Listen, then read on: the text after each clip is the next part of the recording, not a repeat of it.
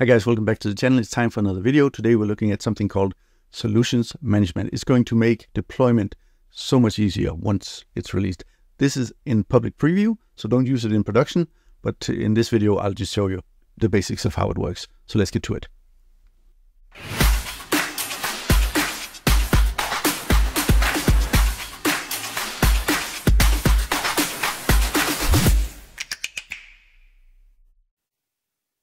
So I think it was back in May of 23 that I first heard about solutions management. It didn't have a name back then, I think. Maybe it did. But what I heard was that it was supposed to make deploying your solutions a lot easier.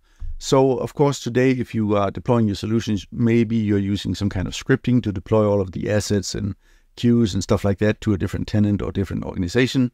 Now you don't have to do that anymore. You can package everything in one nice file, move that file, upload it, and then everything can be deployed in one go. And we'll show you how to do that in this video.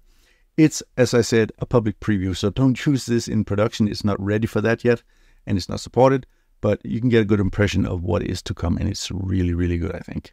So let's jump into Studio and Orchestrator. So I have a blank project here in Studio, and as you can see, I don't have any assets, I don't have any queues, but I want to create a few of these artifacts just so we have something to move to a different organization. So I'll jump into Orchestrator, into my development tenant.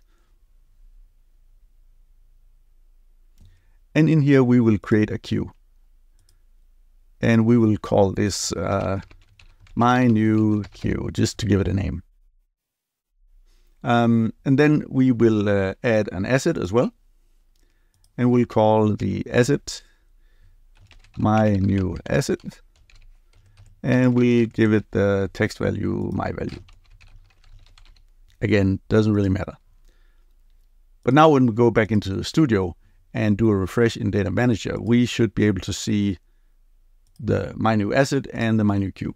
So we're all good. What we'll do now is we'll publish this automation.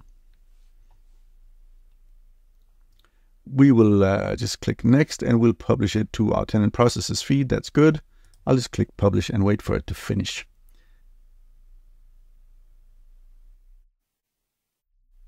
So if we move back into Orchestrator, we can go ahead and go to the automations tab. We can create or add a new process. That process will use the package we just created, demo automation. We'll click next and create and close. Now we have a process inside of our processes tab here. We'll also go to triggers and we'll create a new trigger that will run our, we'll just call it our trigger, right? And I'll select the demo automation process and I will say that this will run every day at noon and click add, create.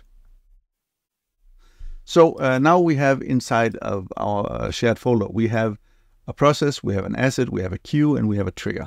We want to package these nicely and move them to a completely different organization. And in order to do that, we go into Automation Ops where this new feature is in preview available. So we'll jump into Automation Ops in our cloud platform. And then we'll go to the solution management preview page here. And we already have the development tenant selected. That is where we have all of the different things that we want to package up and deploy. So we will then go over here and click the Create Solution Package button.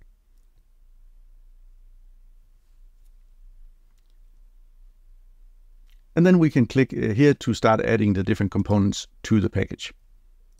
And inside the shared folder, which is the only folder I have available, we have these different components available. Our new asset, the demo automation, my new queue, and our trigger. And I'll click Add. And now you'll see this screen where you can actually configure each of the different components. So you can actually say that the package name should have a different description than just the default robotic enterprise framework description. And you can do that for the different components, you know, a description for the queue, the max number of retries, things like that on the trigger as well. For now, we'll just be happy with things as they are and click Publish. We'll need to give it a name. We'll call it Jeppe's Great Solution. This is probably the best solution I've ever built because there's no code from me in it. So it actually works. We'll give the package a name, Jeppe's Solution Package. and give it a description. This is really nice. And click publish.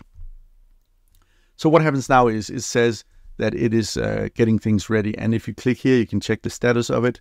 And by the time we get to the page, I will venture a guess that it is already ready. You can see here the status is ready. So this package is now ready to use. So we'll go to this menu over here and download the latest version. And that should then create a new file in my downloads folder, which we have here. Jeppe solution package 100, that's good. And then we will actually go back to Orchestrator and sign out of this organization altogether. Because I created a new organization just to demo for you how easy it is to move things to a completely different organization. So I'll sign in. And the organization we were in just before was the UiPath with Jeppe organization, the one I usually use for these demos. I have created a demo organization just now. We'll go into that. We will go into our default tenant, Orchestrator. And we can see in here that there should be absolutely nothing here. No processes, no assets, no queues or triggers or anything like that. In here again, we will go into automation ops, because now we need to upload the solution package we just built in the other organization. So in here, we can go to solution management preview. We can upload a solution package. I will simply drag over the file I just created and upload it. And we can see that it is pending in the status here. Again, it only takes a few seconds usually. If I press F5 now, we can see that it's ready. So now I can click the menu over here, deploy the latest version.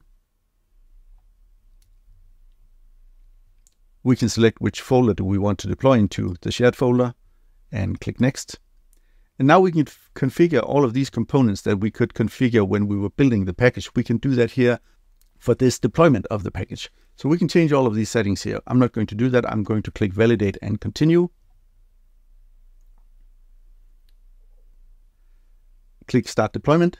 And now we'll be instructed to remember to make sure that you have all of the right custom libraries and stuff like that. That should also be available for sort of code distribution. Once this is all done, you need to add the machines and all of that stuff.